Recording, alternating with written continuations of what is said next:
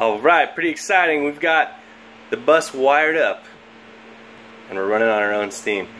Here we have the solar charge controller. It's a Midnite Classic. This is the remote control for it.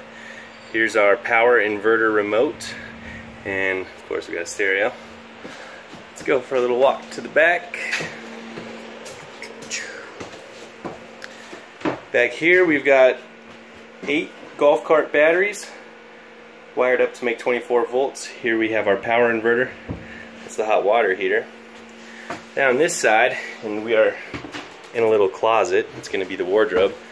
We've got the Midnite Classic 150 charge controller, Midnite DC enclosure. That's got our main breaker there, and then a slew of breakers here for the solar coming in, and then coming out from the charge controller to the batteries, and then another breaker that runs over here to our 24 volt to 12 volt step down converter, which feeds our 12 volt fuse panel here, and all of our 12 volt circuits come out of the wall here.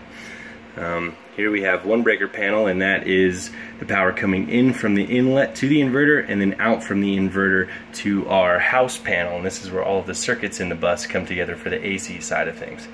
So pretty complicated, but a very clean install if I do say so myself. Pretty proud of it.